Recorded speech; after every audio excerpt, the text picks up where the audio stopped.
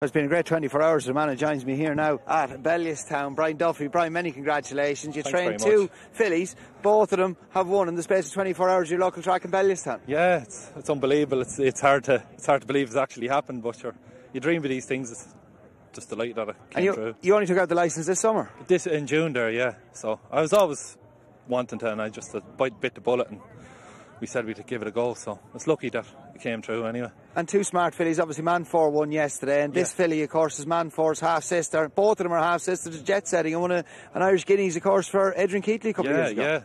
Yeah, we had the mare, and lucky enough, we were blessed to get her really at the beginning, but we bred a few fillies over, and she was the last one over, so we brought her to the sales a yearling, and we brought her back anyway. She didn't make what we wanted, so we said we'd try our best at this, so it's just unbelievable it came through now. And she was very eye-catching on her debut run at Punchestown 2 weeks ago. You can see by the size of the filly why we haven't seen her until the back end of her 3-year-old career, because she's just a big filly, isn't she? Yeah, she's very big. She's completely different model to the other ones by Fast Company. Jet Setting was handy now, and Man 4 wouldn't be much bigger, but she's nearly 16.3, this filly. She just took an awful long time to come to herself, and we gave her as much time as she needed, and thank God she repaid us anyway. And she had a lovely run in Punchestown, and she's green enough in Punchestown even. She's very genuine, and she still seemed a bit green there now, but thank God she did the job anyway. I'd say there's plenty more to come from her, because again, like Punchestown, it took her a while for the penny to drop with her. Were you worried about dropping back in trip here today?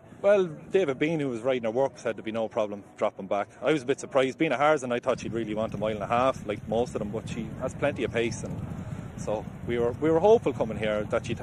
The only thing is handling the track being so big, but she seemed to get through it and get the job done. And when Shamey's got her into a good run at the furlong pole, it always looked likely then that she was going to go and pick up. Yeah, she just grinded them down, the same as the filly yesterday. She just kept coming for the run up the hill, so it was brilliant. Brian, what's next on the agenda with her? We'll probably look at maybe the Garnet Stakes if it didn't come up too quick for her. We'll go back and have a think about it anyway and see how it goes. And would you like to hold on to her? Will there be a for sale sign on her? Oh, sure, it all depends, doesn't it? It's like Brucey says, if the price is right. But sure. Who knows? Who knows? And Brian, tell us a little bit about yourself. Obviously, we all know your dad, Frank Duffy. Of course, he's been racing all his life since we were kids. We remember Frank and Michael Cunningham's. Yeah. He's been around the whole time. Sure, it wouldn't be happening without him. So, yeah. It's great. And you worked on the stud side of things? Yeah, mostly on the stud farm side, and spent a lot of time around Kildare and Kildangan and Darrenstown and Moyglare, and did a bit of that, and did a stint with John Sargent out in New Zealand as a pupil assistant for a couple of months in the winter, and that was great. But I know from my old lad and my Uncle Sean, God bless him, they taught me as much as I know anyway. It mightn't be much, but...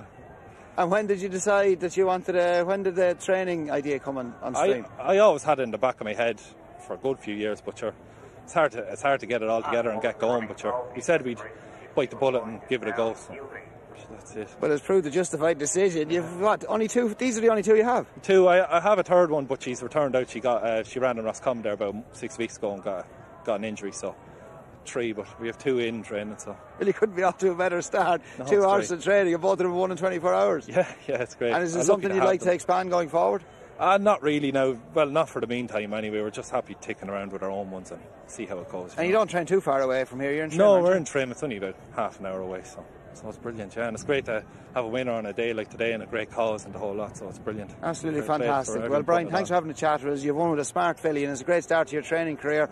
2 winners in the space of 24 hours. Well done. Great. Thanks very much, Kevin. Appreciate it. Thank you.